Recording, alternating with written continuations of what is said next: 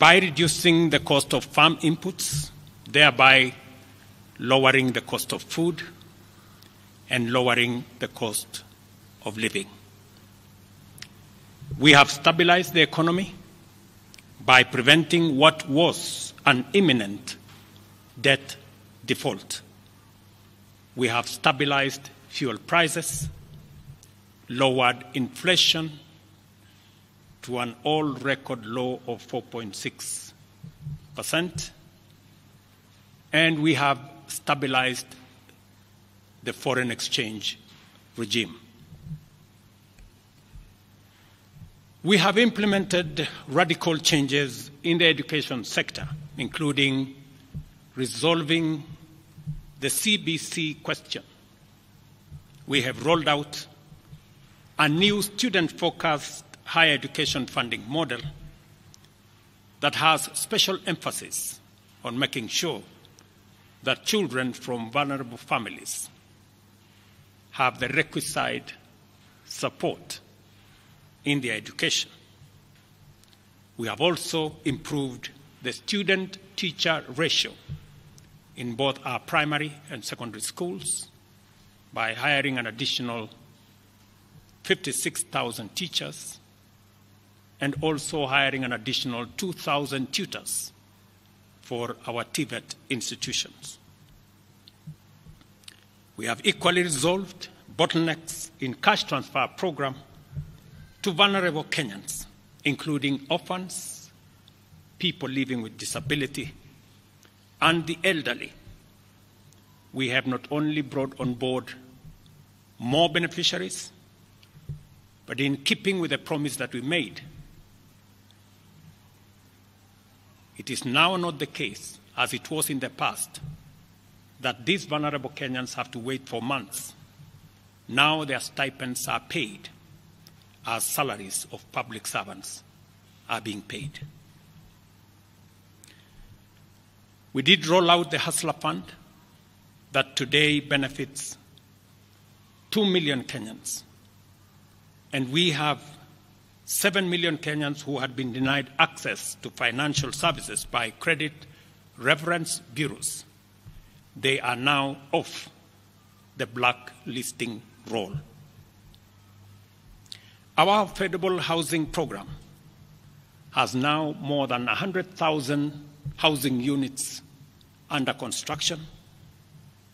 The first cohort I will be launching in a couple of months to new homeowners. And we have 160,000 young people across Kenya that are employed under this program. To expand manufacturing, value addition, and agro-processing as a key contributor to job creation, 18 county aggregation and industrial parks and 6 new special economic zones are under construction across Kenya. And at the same time, we have 200 fresh produce markets that are at various stages of construction to support our farmers with access to markets for their produce, in keeping with the commitment we made to our mama mbogas. To accelerate manufacturing, last year we imposed levies on importation of clinker that can be manufactured in Kenya. We made a saving of Kenya shillings 20 billion in foreign exchange as imports of clinker dropped to almost zero. We also imposed levies on imported steel billets. And today, we have 11 steel factories that 6 years ago were closed. They have started operation, hiring 16,000 Kenyans. And last year alone, we saved 120 billion shillings in foreign exchange as a result of this intervention. Our digital transformation agenda is also on course with 17,000 government services online, while we have 274 digital hubs across Kenya with 152,000 students and digital workers in our TVETs and also in digital hubs in different parts, up and running and giving young people an income. Our universal health coverage plan has already onboarded 107 community health promoters, and the process of registration for our social health insurance fund is ongoing, on its way to launch on the new date of 1st of October 2024 that will make it possible for every Kenyan to have a health insurance, and for those suffering from critical illnesses to have access to the critical illness fund, making it possible for every Kenyan to have access to treatment without the burden of having to fund it. On the measures I announced last week, barring state and public officers from engaging in harambes, I want to inform the country that the Public Fundraising Appeals Bill is now ready for publication tomorrow. However, even with the progress we have made, I am acutely aware that the people of Kenya have very high expectations of me. And they believe that this administration can undertake the most extensive transformation in our nation's history.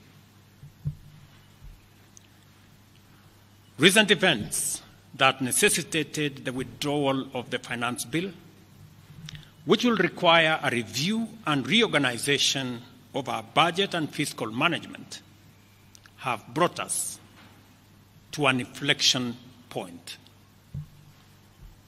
Upon reflection, listening keenly to what the people of Kenya have said, and after a holistic appraisal of the performance of my cabinet and its achievements and challenges, I have today, in line with the powers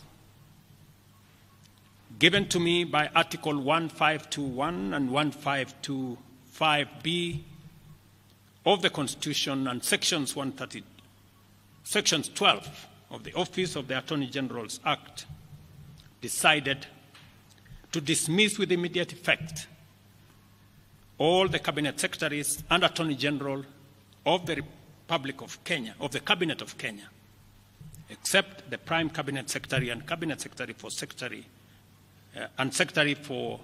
Cabinet Secretary for Foreign Affairs and Diaspora Affairs. And of course, the Office of the Deputy President is not affected in any way. I will immediately engage in extensive consultations across different sectors and political formations and other Kenyans,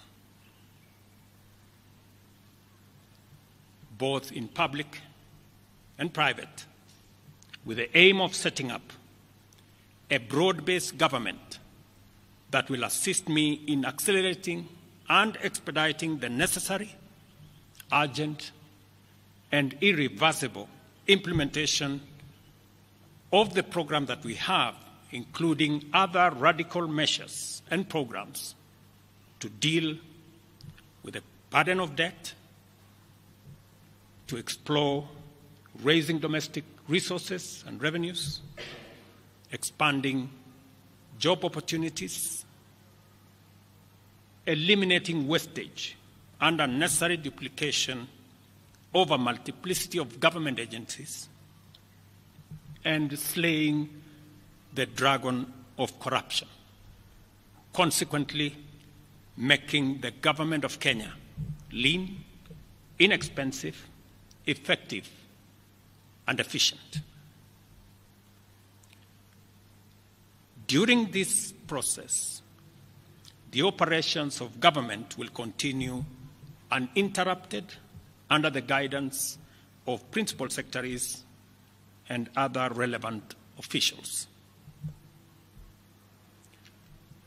I will be announcing additional measures and steps in due course. Thank you very much, and God bless our great country, Kenya. Asanteni sana.